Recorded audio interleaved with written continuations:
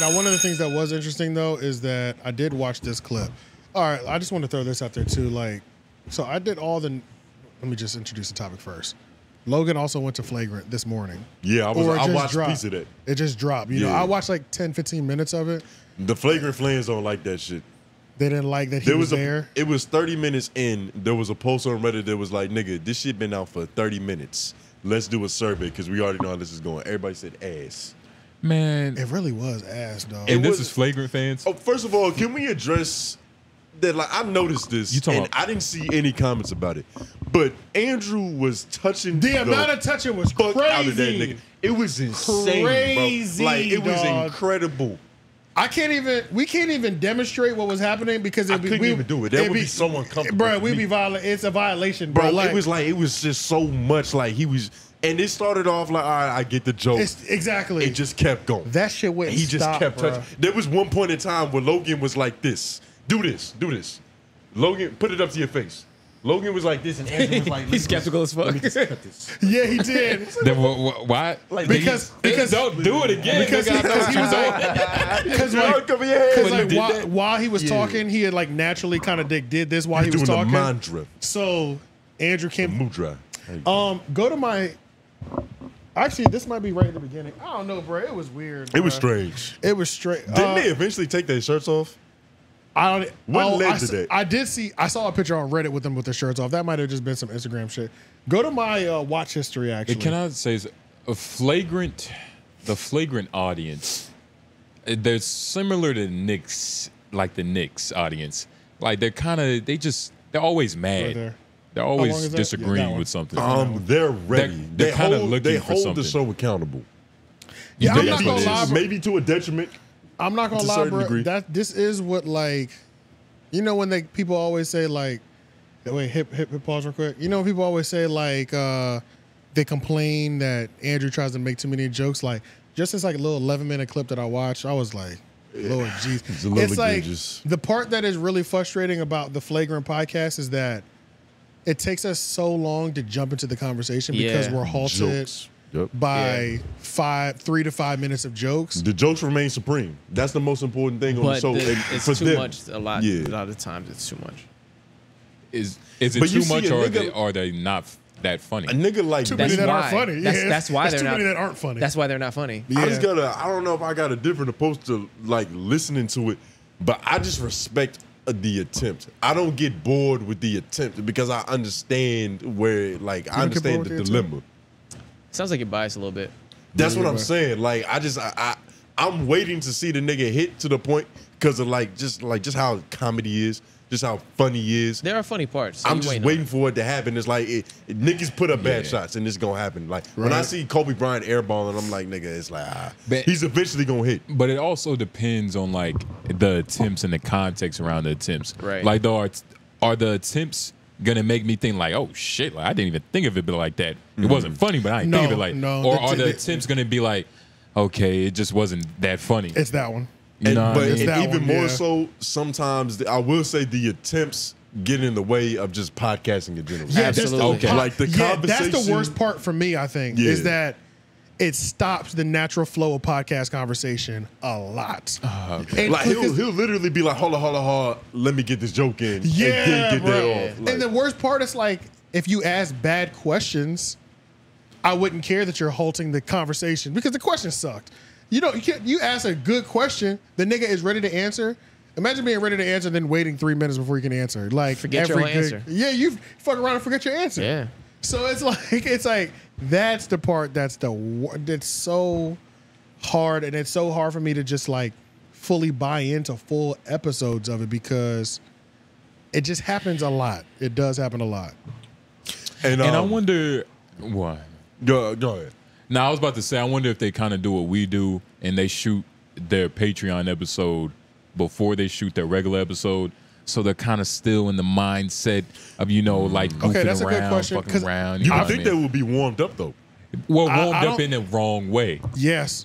Too hot. Okay. I see, because I've thought about that too. Like I've thought about how I felt running 2 pieces of podcast content back to back. Like I think it is a lot of stress on your performance. I think the second show, depending on how you are, I don't think it works out best for everybody. It just depends on what the vibe is. So like, let's say our Patreon content was like on some like mid-morning shit, niggas is really kicking it. Like we all just woke up and we just like, you know what I'm saying? Like it's the vibe is crazy chill. Like we talking about just like some life shit, just kicking it. And then the evening podcast is the turned up one. You know what I'm saying? That makes, you know, like Fresh and Fit did a good balance of that. That's one thing they did well. I would say that, yeah.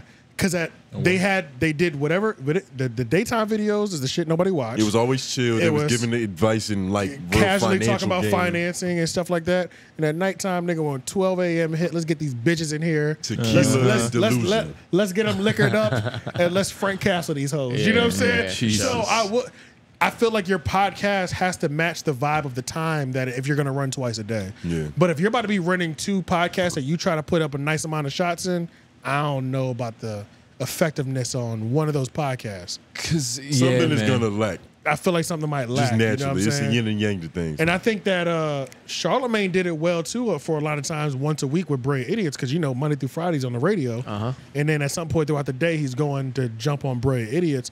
But I think that worked out a little bit better just because the radio has these like it's a different format, that format, and now I get to just kind of kick back and relax. So even that matched his day, you know. It's literally the inverse. Yeah, it was the inverse. He's like, this is the 5 p.m. I'm kicking it with my homie shit, you know. So I can finally talk without the structure. Yeah, so or with the FCC or FCA regulations. And I think that's why I've seen a lot of Joe Budden's fans complaining about the Patreon, and I think that's what that might be one of the things that's like causing their because I know on Joe Budden Day, when you hear him talk about recording, they definitely run 2-a-days. Well, one of the things they were complaining about Patreon wise was they was complaining because they didn't get the Patreon during vacation like they were promised.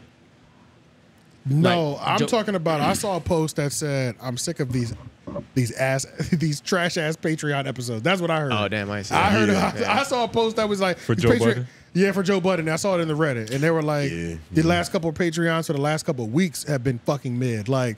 Because you know you normally get a different side of your people or a turned up version. Ideally, but if niggas are fatigued, bro, you know what I'm saying? We burnt out. But at the same time, nigga, this is paid content, so the quality has to be inherent. Which is why it might be better that you, instead of doing, what do they meet at Joe Budden?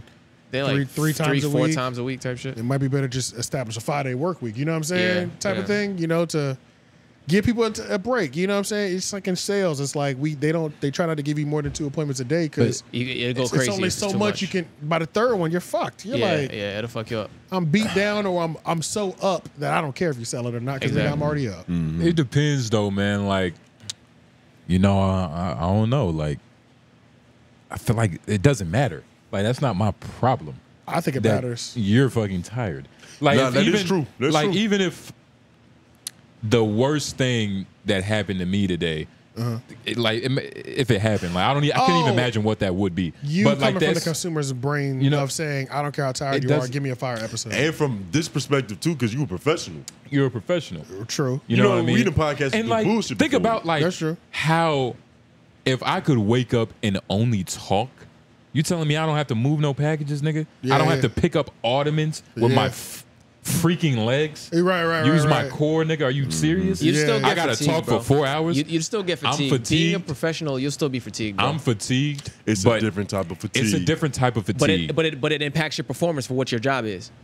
Yeah. It does, but you see what I'm saying? I feel like I don't know, man. I think it definitely affects your performance. I think it is because it's like I don't think we don't do it right now either. You know what I'm saying? We don't like y'all did it today though. You know what I'm saying? But we don't do it like multiple times a week where it's like that's our only job either. You know? So, but I think it would. I don't know. I think it would. I don't know. I wouldn't mind it. I feel like it could change the atmosphere. It could make it more. It could make it feel like work. But then again, that just comes down to us, like making it feel ungrateful. like work. Yeah. Because remember the time You was working, lifting ornaments, nigga. Yeah, exactly. And you was like, I would love to just do this full time. I would love to sit on this ornament and talk some shit. I also think it does depend on the person too. Like everybody's gonna be different. Some people might be at their you see peak performance out of somebody running 2-a-days, but you might see peak performance doing one podcast or one piece of content a day out of somebody else. But also, like Joe said, you know, it's a lot of niggas that's just in the game. So much of that shit. They're just in the game. Which is why I think it is what it is deal is so important, because niggas who actually jumped in the game and took it seriously, you see what happens in 1 year. You know what I'm saying? Like, but all these other niggas are doing this goofy shit for 5 to 6 years, and then we're supposed to just respect them just because they had platinum hits at one point. You better put that work in, nigga. Better clock in for them back-to-backs. Nigga, I'm not about to support some shit I know you don't care about. Niggas is up there collecting checks. Nigga, that drink champs table is packed full of money. You know what I'm saying? Right. All these goddamn bottles, you don't give a fuck about this shit. So many sponsors on that table. It's crazy. It's like it just Gilly and Wallow. It's like, y'all don't care about this shit. This episode is sponsored by something.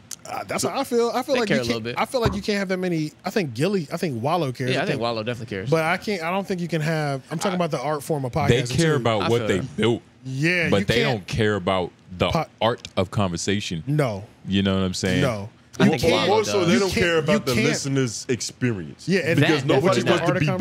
I mean, the conversation itself is a different piece than like they might be having a great conversation, and then right in the middle, it's an ad. Yeah, that's not the conversation. Ain't bad. It's just the listener experience. Oh, I see. They put this shit out in the because they're still in the moment. They're not dealing with the commercials like we are. Yeah, if anything, it's like, I already said it. No yeah, I get you. I get you. Yeah. Let's turn. We still gonna watch this? Yeah. We are, but I'm gonna. You gonna do some reneging? Nope, I'm not.